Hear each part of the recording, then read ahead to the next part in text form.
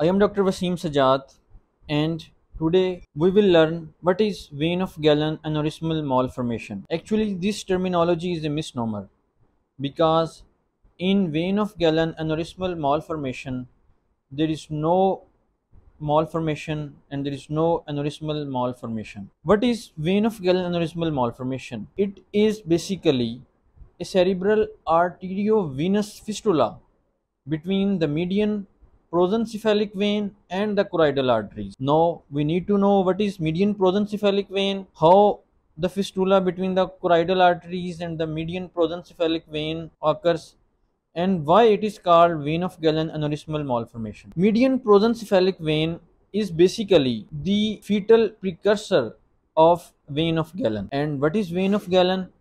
Vein of Galen is a vein inside the brain which is formed by two pairs of veins, internal cerebral veins and basal veins of Rosenthal. These two pairs of veins form the vein of Galen, and the vein of Galen drains into the confluence of straight sinus and inferior sagittal sinus. So, median prosencephalic vein is the precursor of vein of Galen, and during the fetal life, in 6 to 11 weeks of gestation, the fistulous communication between the choroidal arteries and the median prosencephalic vein occurs. Choroidal arteries are those arteries which are supplying the brain parenchyma of the fetal tissue, and the fetus brain, which are choroidal arteries, are those arteries which are supplying the brain parenchyma of the fetus. When the fistulous communication between the choroidal arteries and the precursor of vein of Galen, which is called median prosencephalic vein. When fistulous communication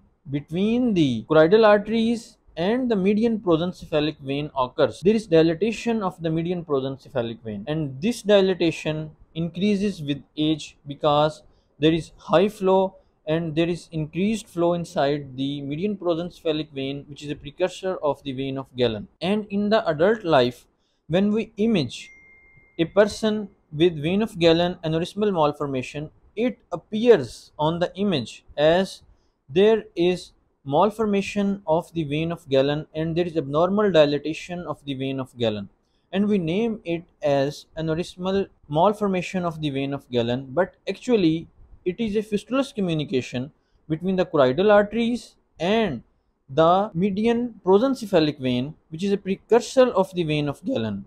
And due to this fistulous communication, this vein of Galen appears dilated, appeared malformed, and appear aneurysmal.